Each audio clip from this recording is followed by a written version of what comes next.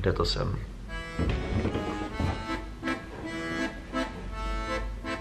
Kde to jsem? Co tu děláš, Honzíku? Teď se probouřete.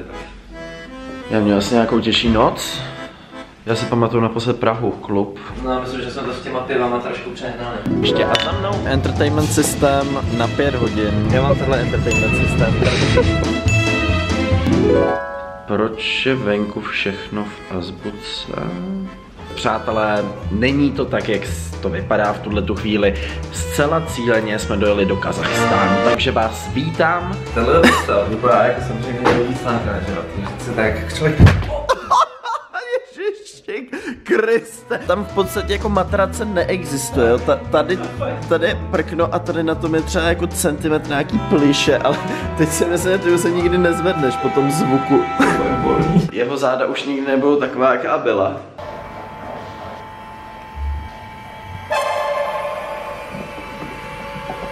OK, čekám, kde budou ty 2 holčičky. Neteče tepla?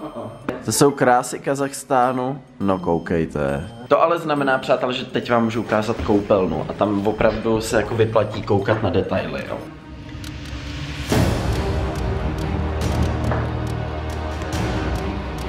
Líbí se mi ten moderní severský styl, kterým je to tady vyvedený, jak jsou prostě ty truky přiznaný. Je to super.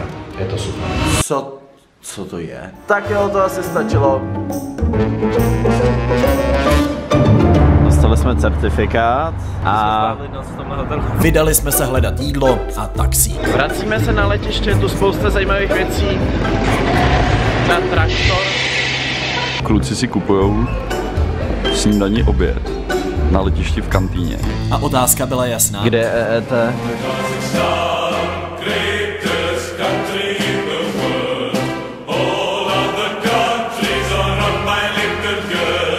Vyrazili jsme do centra největšího kazašského města Almaty s jediným cílem – půjčit si auto. A vypadá přesně takhle. Takže jedem. Naší první zastávkou bylo velké almatinské jezero kousek za městem. Dojeli jsme na jeden z nejkrásnějších výhledů v celém Kazachstánu. Teďka jsme jeli asi půl hoďky a můžete vidět, že je to opravdu intenzivní zážitek. Co myslíš, Janku? It's really something. No one has seen yet. A čím níže jsme klesali, tím byly výhledy zajímavější. Co to je, Janku? To, jak přechází ta krásná barva toho jezera v ty mraky, je prostě magický. Dostane se Honzík teď zpátky.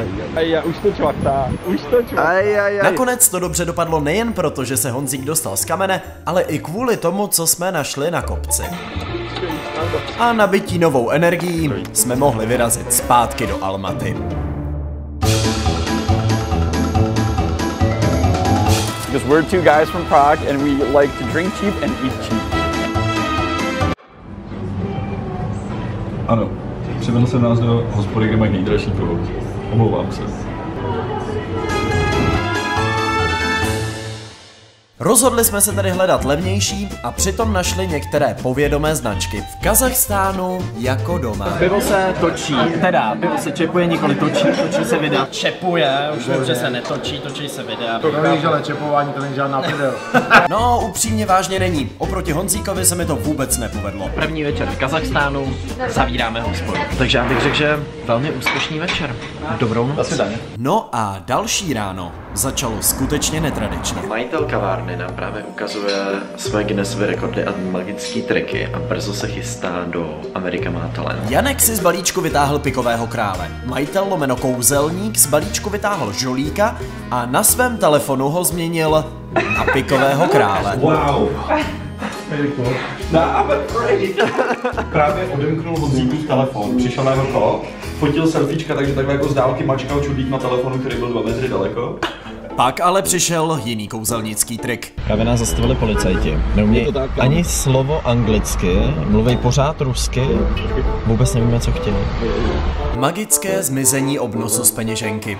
Situace byla vyřešena, nakonec jak jinak jsme v Kazachstánu než úplatkem. Můj nový kámoš policajt s čepicí takovouhle. Tady si se vedle mě, chytil mě za nohu a říkal... chytil za nohu? Kámo, fakt mě takhle těším. Takže Honzíku, jak probíhalo to vyjednávání? On mi ukázal desky, na který najednou napsal jako číslíčka, když jsem mu říkal, že bychom to nemuseli psát. A on jako, že teda psát to nemusíme, no, ale že chce 50 000. Říkám, to nemáme bankovky prostě v žádném případě, jako. Dal tak 20 000, ne? Jakože moc mu to vyjednávání nešlo. Říkám, mám 5. On říkal, ne, tak aspoň 10. Nemám 10. Tak jdi do auta, zeptej se, co mají kámoši. Šel jsem do auta, přitáhl jsem těch 5 000. Takhle mu to nesu a on, ježiši, ne, schovej to do desek, rychle do desek. Já jsem to pozoroval tu situaci, jak si otevřel ty desky, už tam stačil. A teď nejvtipnější je, že jak spadíka, že tak mu začalo padat, že tam padala můj řidičák, tam padala tohle. To z té Mafie 2. Díky za příspěvek na důchod. Díky za příspěvek na důchod. Dobrá práce, za tohle dostanete ocenění policajta roku. Po další zhruba hodinu cesty jsme žádného policistu nepotkali, což je pozitivní věc, a teďka vyrážíme na nějaký jako tržiště za městem. Kromě tržiště jsme taky měli možnost vidět přípravu tradičního kazašského chleba, takzvaného tabanánu. Ne jako tabanánu, ale tabanánu.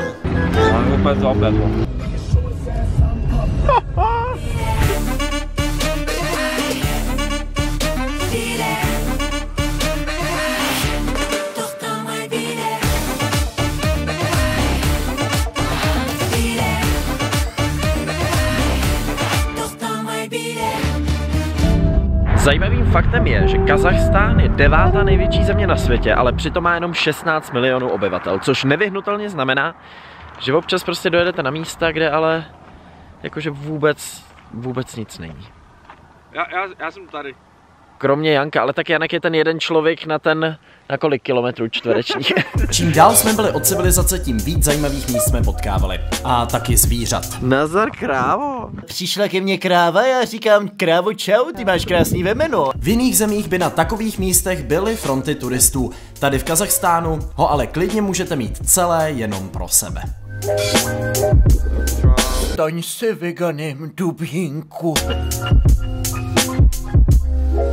Projeli jsme poslední vesnicí a pak už začala ta pravá divočina. A my pochopili, proč nám v půjčovně pán doporučil, aby jsme si půjčili SUVčko. My máme obojživelný auto, nebo? My máme auto, který máme úplně všechno na světě. Jak můžete vidět, naše auto je Dakar Edition a stejně jako ve správném rally Dakar máme i my řidiče a navigátora.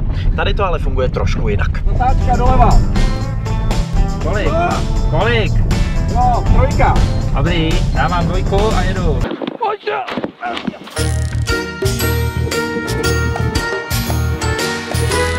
Dojeli jsme na hranice. Vůbec jsme netušili čeho, ale připomnělo nám to film 3 veteráni. Zabavuje se. Tak jezero jsme zatím ještě nenašli a začíná se pomalu, ale jistě stmívat. Je odpoledne. Dochází nám voda, nemáme sebou žádný zásoby. Jediný, co máme, je pivo. Příběh, který jakoby se stal ve vzdálené divočině. Máme i našeho ochranáře na cestě za jezerem. A chtěl jsem vám říct nějaký zajímavosti o tomhle jezeru, ale samozřejmě tady není internetový připojení. Jak jinak jste mysleli, že já jako nacházím zajímavosti do videa, vždycky to googluju. Každopádně, jelikož nic nevím, tak teďka budu klapat pusou a ve voiceoveru dodělám nějaký zajímavosti k tomu, co vidíte právě teď za mnou. Takže 3, 2, 1.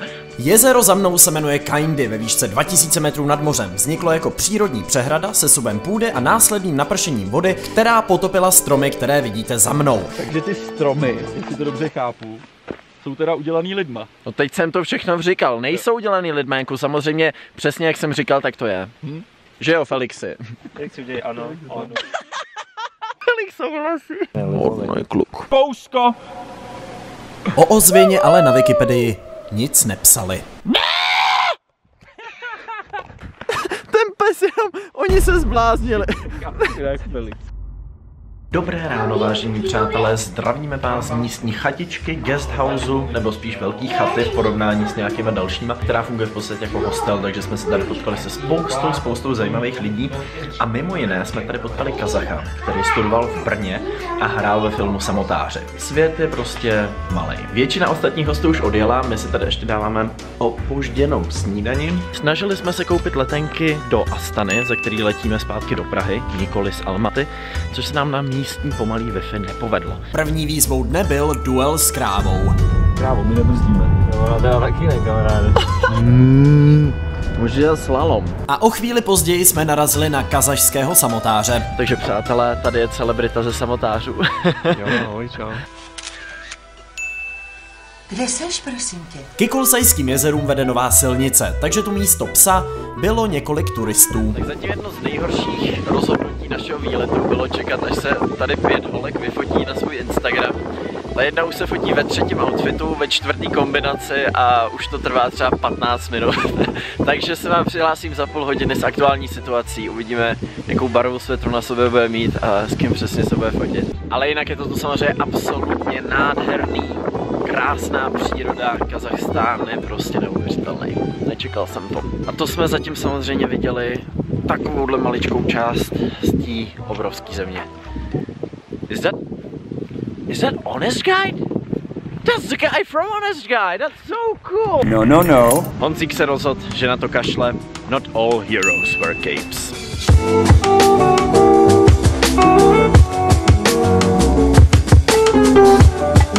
Civilizace není vidět.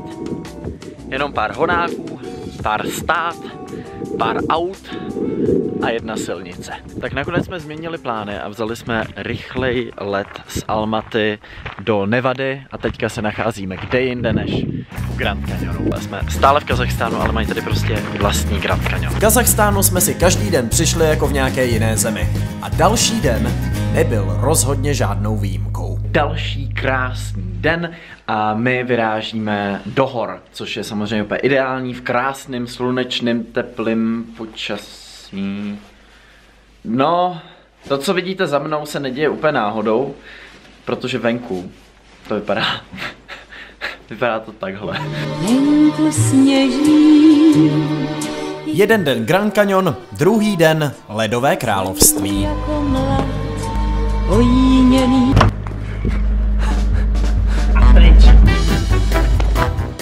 Zimní krajinou jsme si to štrádovali suverénně zpátky k Almatě. Mně je docela teplo. Já se připravuju na to, že takhle to bude v Praze následujících 5 měsíců. Tak dorazili jsme tady k rychlobruslevskému stadionu a samozřejmě to nebylo to jediné, co jsme tady plánovali. Chtěli jsme vyrazit na kopce a ty jsou někde tam. Díky tomu, že je stadion zavřený. Je vstup zdarma. Vstup i výstup. Další obrovskou výhodou je, že nemusíte čekat frontu na lístky, když je zavřený. Stupáme 840 schodů. Jsou to 2 problémy, jsou úplně namrzlí, takže cesta dolů bude rychlá, takže to je vlastně výhoda. A vůbec nevíme, kam lezem. Patrně za samotným Pánem Bohem. Žádný hříšník mi neproklouzne. Tak jsme nahoře a výhled, přátelé, výhled je absolutně fantastický. Stačilo ale jenom chvilku počkat a nakonec se nám vyčasilo. Podzim, zima. Podzim, zima. A jelikož nám jeden výhled nestačil, sedli jsme v Almaty na lanovku a vyjeli se na město podívat ještě z výšky. Vypadá to, že... Honzíku, tohle je to naše Airbnbčko, vy? Tady dneska bydlíme, no. Tady dneska... Tak asi to bude nějak. Když jsem to totiž objednával, tak jsem ten telefon držel takhle, víš? Ale Honzíku, ten základních je... To je poprvé, co vidíme Kazachy projevovat emoce. A je to krásné. Kochali jsme se výhledem, Janek si vyzkoušel roli kolotočáře. Helikoptéra, kolotoč. Pojďte se jezdit, pojďte se bavit. Viděli jsme příšernou sochu Beatles, sjeli zpátky do města a ubytovali se. Tady je strašně moc peníček zadarmo. Kecáš. No a další den byl plán jasný. A letíme do Astany. Hlavní město Kazachstánu, ve kterém by měl každý architekt náladou vypíchat si oči kružítkem. Tak přátelé, tohle město, to je absolutní, ale absolutní bizár. Vážení a milí voliči, já vám děkuji, že jste se sešli tady na mém volebním mítinku v Astaně. Vidím tu spoustu povědomých tváří, Děkuju. Na Astanu jsme měli asi 8 hodin a bylo to úplně akorát. Před chvílí jsme byli na Ještědu a teďka jsme v Řecku. Tady začíná reálná Astana. Fakt bizár. A tady se mi vybila baterka. Díky moc za zhlédnutí tohoto videa, doufám, že se vám tenhle ten náhled do Kazachstánu líbil a pokud někdy budete mít šanci vyrazit, určitě to udělejte. Minimálně příroda stojí za vidění každopádně. Díky za zhlédnutí, mějte se krásně a ahoj.